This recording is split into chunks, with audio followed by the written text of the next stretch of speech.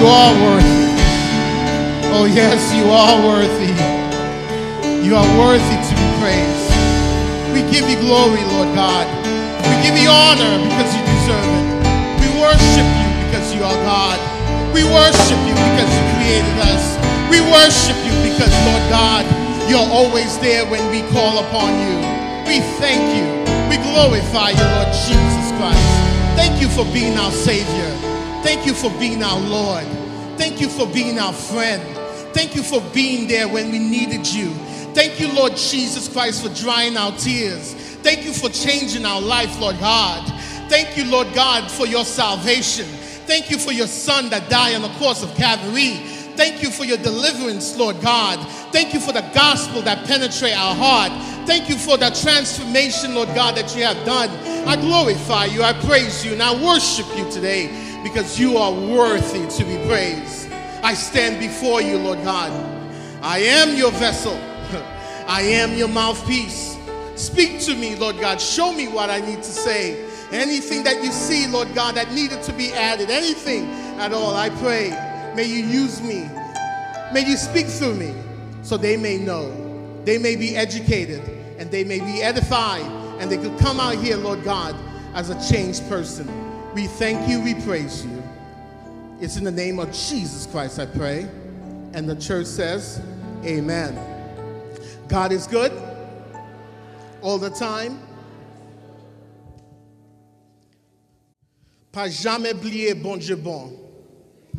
Dans mauvais circonstances, dans bonnes circonstances, bon Dieu toujours.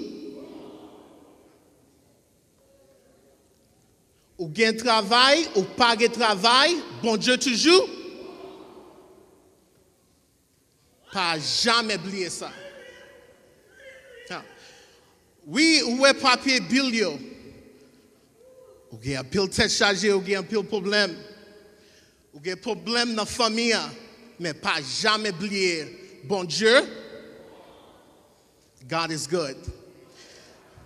As I say, this is not something I say just out of routine.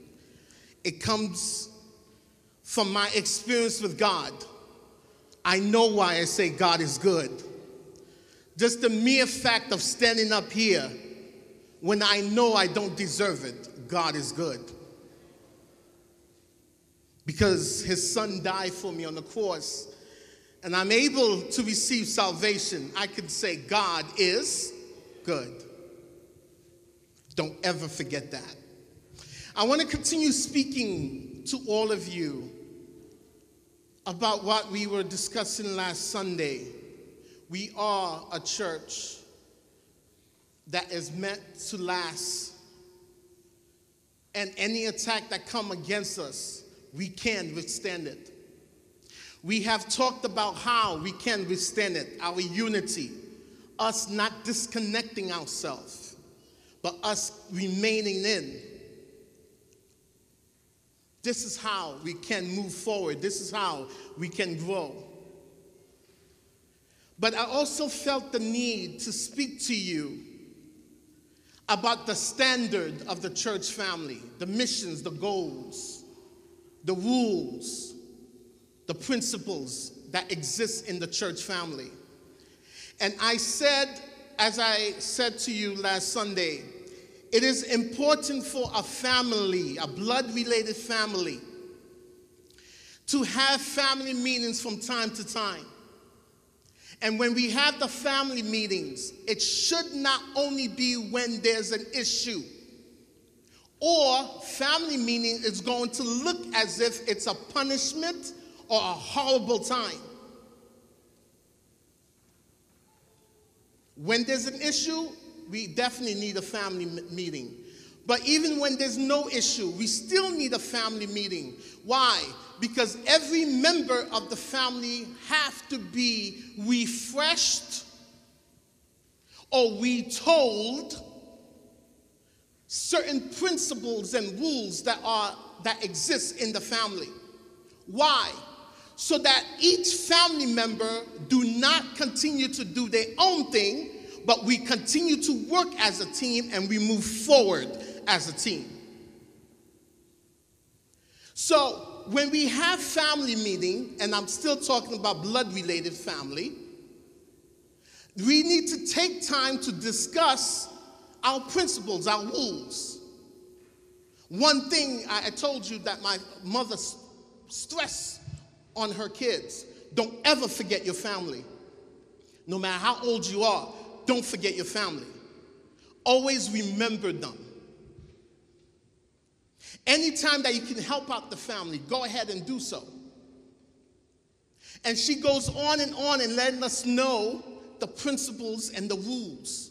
And these are things that needs to be said from time to time. Not only to young people, when you have young kids, 5 or 6 years old. Many times it needs to be said, especially during the teenage years. And teenagers tend to forget their family and more look upon outside friends. Now, there's nothing wrong with having friends and spending some time with your friends and having a good time. But you cannot forget the family, or you cannot abandon the family and you just stick with friends. Are you with me? It still also need to be reminded when they are young adults, 19, 20, 21 years old. Now you have authority to begin to start your life. You can start your life. You can start your career. You can start. You can have a place. You can you can have a car. You can have a house. You of age. You can get married. You can have kids. But even though you are starting your life, don't forget the family. When this is not done from time to time, what ends up happening is members within the family continue to concern about their own thing. My career, my job, what I would like to do, where I would like to live. And then we are not concerned about the family. It is similar when a blood-related family have family meetings. The church family need to have family meetings at the same time. And we need to be reminded of our principles, our rules, our standard, which is based on the Word of God. We need to be reminded of that. Why? So the members within the church family do not think that we just come here to sit down, be entertained, hear a nice singing and a nice word of God, and then I go home. Then there won't be any love that exists in the family. You see, the Word of God condemned the world, and it says that from the world there won't be love that the way that it used to exist. The Word of God says in Timothy that in the last days people will be lovers of them. Who are you? Why should I care about you? It's about me. You do you, and I do. You see, the world, that's the world standard. You see, now, if we don't have family member, not family members, if we don't have family meeting, now that same principle that exists in the world, you do you, I do me, will seep into the church family, and now we begin to exist as if we are just members coming in to sit in a bench, be entertained, go home. I don't need to care about you. You don't care about me. As long as I shake your hand and say, God is with you, God bless you, and then I go home, I'm good. Our relationship is deeper than that. When we have that kind of relationship, the hand shaking and smile and say, how you doing? I'm doing okay. You doing all right? Okay, have a good week. When we have that kind of relationship, we cannot move forward as a church family. Because God is good and God is gracious and God is merciful, there will be sparks within the church family. That means good things will begin to happen to this individual, that individual, and you will hear testimony from this and God delivering this person and that person. But it's not, God says, it's not just about delivering an individual. He wants to deliver the entire church family. He wants to move forward with the entire church family. It's not just one person receiving the Holy Ghost or receiving their calling or are blessed. He wants to bless the entire church family. And we got to be able to move forward together. Ephesians chapter 4. If I would read, I'll read the whole chapter. But for the sake of saving time, please do me this favor. Open to Ephesians chapter 4. I want you to check to make sure what I'm saying is the truth. Ephesians chapter 4. As I'm beginning to explaining, please check, review, and let me know if I am telling you the truth. Ephesians chapter 4 talks about unity within the body of Christ. It talks about unity within the church. It talks about unity within the church family. That's what it talks about. It begins to give a standard for our church family. This is how the church family should exist. Not like the world. Not the handshake, not the smile, and we go home. But we move forward together. We praise God together. We worship God together. We read the scriptures together. We are blessed together. We are delivered.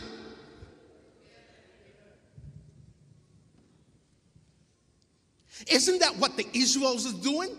Look back in the Old Testament. Isn't that what they were doing? From time to time, what would they do? Everybody in the village would come and meet at the temple courts to do what?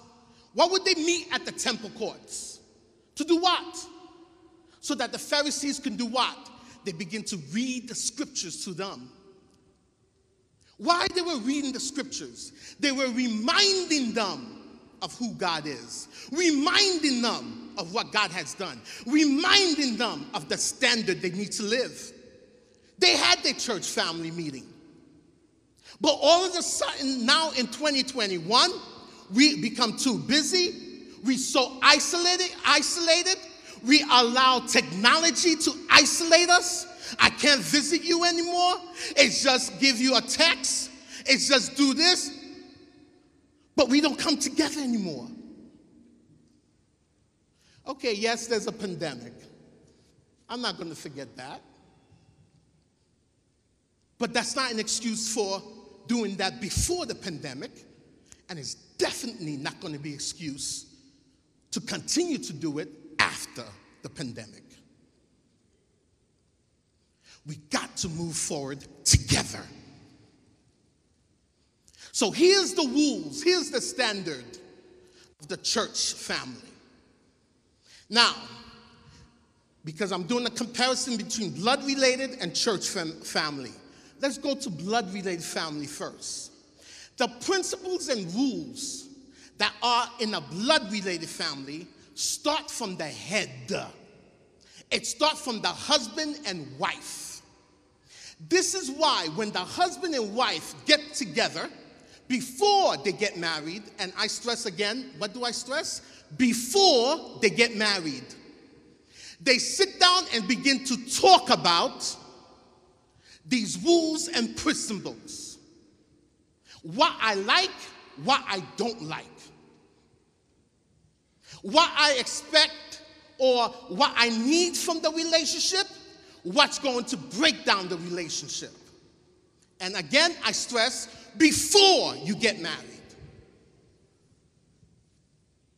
Now, when that conversation happens after you get married, it's not that you can't have the conversation after. It's just that after you put the ring on the finger and you made the promise that I'm going to be with you through thick and thin, now when you're discussing about these qualities and and rules, the person's going to say, wait a minute, I didn't know that. I didn't know that I had to do this. I didn't know this is what you expect. I didn't know this, that. I didn't know.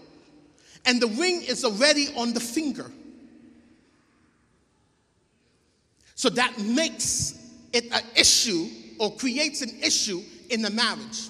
But when it's done before, see, I'm about to enter a promise before. In a relationship, I am expecting respect, communication, honor. This is one thing that I like or don't like. A husband and a wife need to discuss that. After they come up with these principles and rules, these principles and rules seep down into the family, down to the kids. Husband and wife respect each other. Now they can tell the kids, listen, your brother is older than you. There's a reason that God created your brother before you. He have a responsibility to protect you. Listen to your older brother. Respect that. Now, when you tell your kids that, the kids also have to see that in the married couple. They have to see that from their mom and their dad.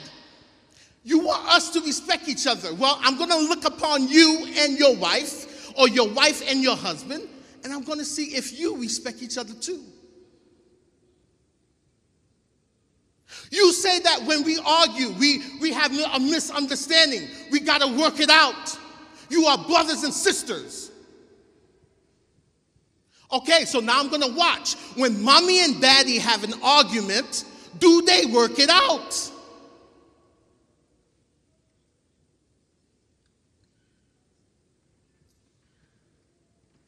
Parents have to reflect the principles that they require from their kids so that the kids now can begin to live up to the principles that they have instructed the kids to do. Similarly, in a church family, now the principles come from the Word of God, and now the leaders, which is the head of the church. Well, okay, let me make that slight correction. Christ is the head of the church. We got to stay biblical. And Christ placed the leaders to lead the church. But the leaders got to reflect the principles that's in the Word of God. So that now the church family members can reflect that principle. Are you with me? In other words, what I'm trying to say, what I'm about to tell you, as I explain you the standard is first for the leaders, then it's for the church members. Are you with me? If you look at Ephesians chapter 4, it let us know, let's look at the second part of Ephesians chapter 4 first. It let us know in Ephesians 4, verse 17 through 32, it let us know how we ought to live together as a church family. And this is what's going to make us different from the world or from any other kind of relationship.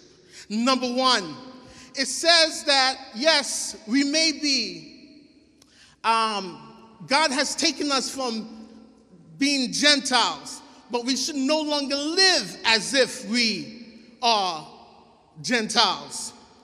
In this family, you should put off falsehood. People that are acting fake. In this church family, it should not exist. It says that in this church family, we ought to speak truthfully, not in lying to each other. It says that in our anger, because it knows that at times we may be angry, but in our anger, do not sin. Don't allow anger to control you and make you do something that is sinful. In fact, the Bible says, don't even let the sun go down while you still have your anger. And there's something I have to say on this because I'm talking about family and I'm talking about church family too as well. Now, if you look in Ephesians chapter 4, it does says that. Don't let your anger, right? Don't let you be angry while the sun is setting down. In other words, it's saying you have to deal with the anger and deal with it quickly. But there's time when we look at this verse, a lot of people think that, well, I have to deal with the anger in the same day. And this is where mistake happens, because we can have misunderstanding and people within the family can be angry at each other. But it doesn't necessarily mean that we have to deal with it the same day.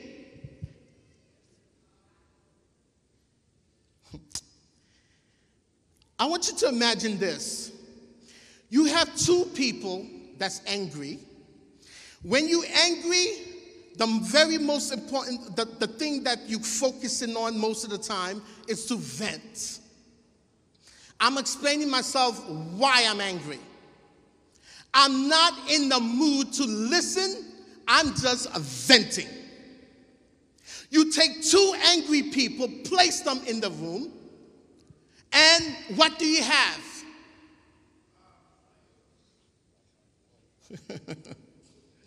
Chaos. So some people take that verse and they think, okay, I have to deal with the anger now, today, right now. Sometimes there's some issues, there's certain things that are done within the family or within the blood-related family or within the church family that is not going to be handled in one day. Everybody needs to calm down first. Or when we sit together, we're not going to come with a resolution. We're going to come with complaining. We're going to come with arguments. And nothing get resolved. Certain times, certain issues that occur, we cannot handle it the same day. We need everybody to calm down. After you calm down, now we sit together and we start talking. Talking. Not arguing, not yelling, but talking. But a lot of people think it's just one day. We have to be careful for that.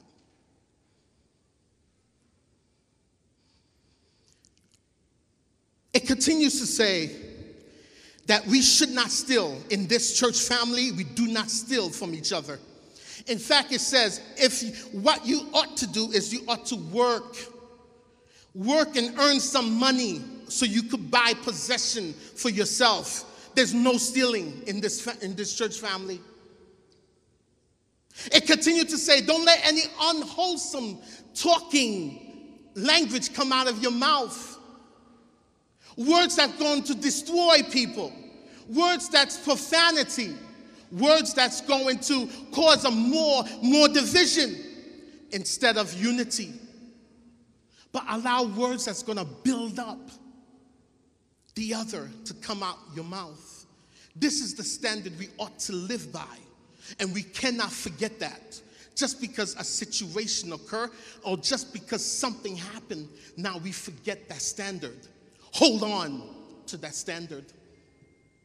Ephesians 4, the first part, verse 1 through 16, it let us know that we should not forget our church family.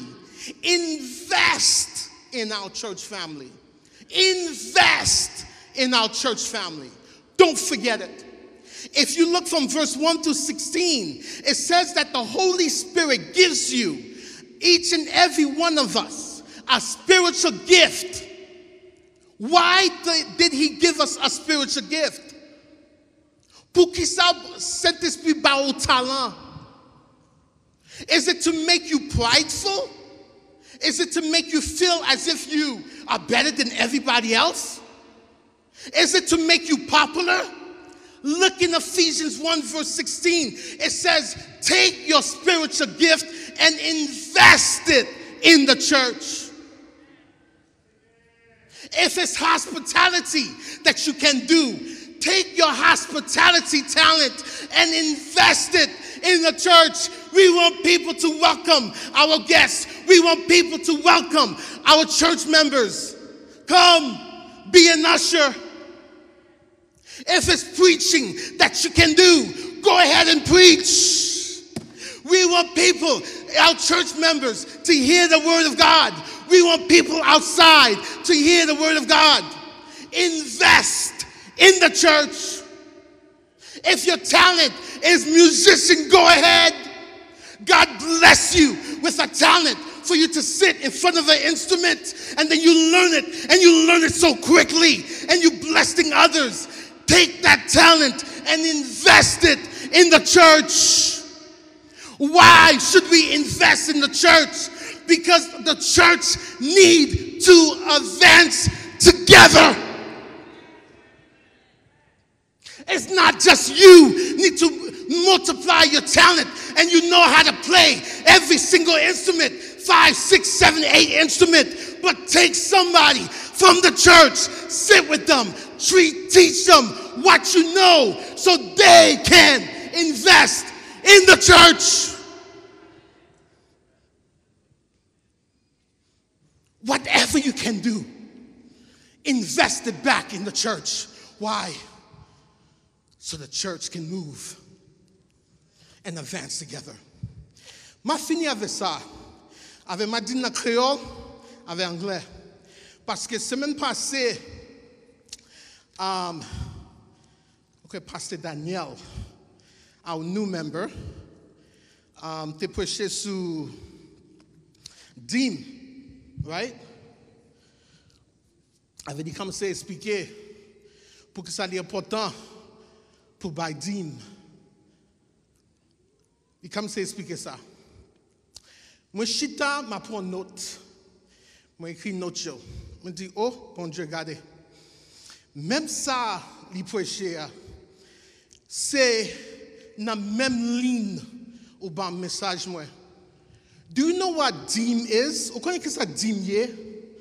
Do you know what paying tithes mean? Je connais dit expliquer la semaine passée. Mais il expliqué en créole, je voulais expliquer en anglais aujourd'hui for the young people. Paying your tithes is actually an investment in the church. If I want young people to understand the importance of paying your tithes. It is as if your parents, right? They did everything for you. They took care of you. They protect you. They give you clothes. They send you to school. You have a place to stay. If you want something, they buy it. They give you food. Now you're old enough. You're 22, you're 21, and you're old enough to work. You go and you work, and you receive a paycheck. It is as if your parents tell you that I know you are working now. I'm not asking you for all your paycheck. But can you give me 10% of your paycheck so that you can help us with our endeavors or our issues? We've been helping you and protecting you all your young years. Now God give you the opportunity for you to get a job and you're earning a paycheck. When you earn a paycheck, you're still living in the house. Pay something. Help us out somehow so the family can advance. Before we have to bear with the bills, the house by ourselves, the light by ourselves. But by the grace of God, He gave us kids. Our kids are healthy. You grow up. You go to school, you earn a paycheck now. Can you please help us with some of the money? So why? So the family can advance. This is what tithes is. You helping your church family to advance. When you pay your tithes, you are investing. So not only do we invest with our spiritual But we should invest with our money. You investing in the church so that the church can advance. And he said one thing, and then I'm gone, that is very important. A lot of people, they will give to other churches and not to the local church that they go to. So that young people can understand what he means by that. Giving to other churches, there's nothing wrong with that. You kidding me? Other churches is part of the body of Christ too. But when you abandon your church, it is as if you abandon your family and then you helping another family. Your parents are having issues with their bills. You live in the house, you earn a paycheck, and you give your parent no money, but you're giving another family money. This is what you're doing. When you take your tithes and you pay it to another church, you're helping another church family. This is good. But you are abandoning your own church family where God has placed you in. Are you with me so far? So when now you pay your tithes, it should not be with anger. It should not be because somebody begged you. You kidding me? You are investing back in the church family so the church family can advance. When the church family advance, you advance. I really hope you understand that. This is the standard that we ought to live. There's more. We'll speak about it later. But this is some of the standard. And sometimes we need to be reminded of that. Because members will go astray and do their own thing, and they will completely forget about the church family, and now we cannot advance. May God bless you.